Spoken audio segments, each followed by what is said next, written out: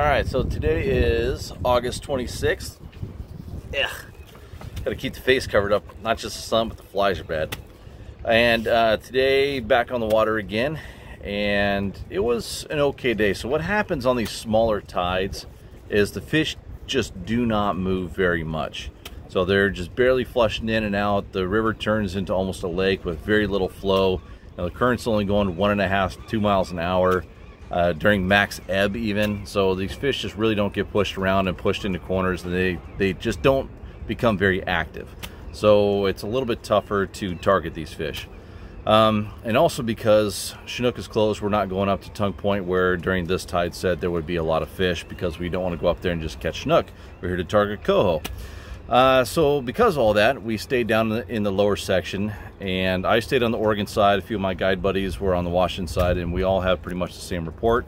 We all caught fish. It was a fun day, handful of Chinook, fair amount of Coho, but not red hot. And we probably won't see that really good Coho bite again for another 2, 3, 4 days. As the tides get bigger, we're gonna see those fish moving around more fish flushing in from the ocean. These tides, the Coho like these bigger tides.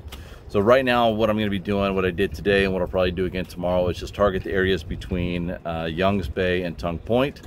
Those areas have net pens for the commercial guys. They have a lot of Coho coming in there. So I'll just be trying to pick off those Coho before they go up around Tongue Point and into Young's Bay.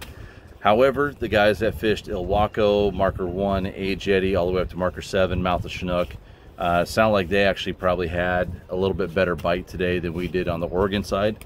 But every day is different. We'll see.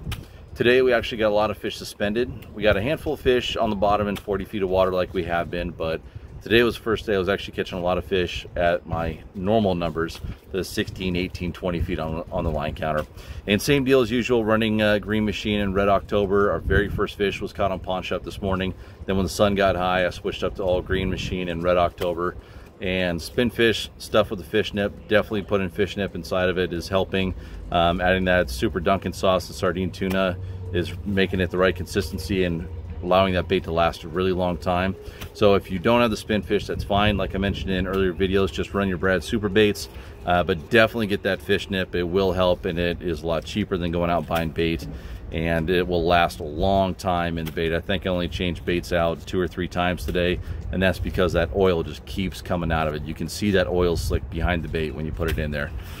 So I don't know, kind of just in the doldrums of the tides right now. We have this happen every single year, and hopefully in the next 2, 3, 4 days, as the tides get bigger, we'll start catching more and more fish. And as we get closer to September, that Coho rodeo should really ramp up. So that is our report for today. We'll see you guys again tomorrow. Here we go.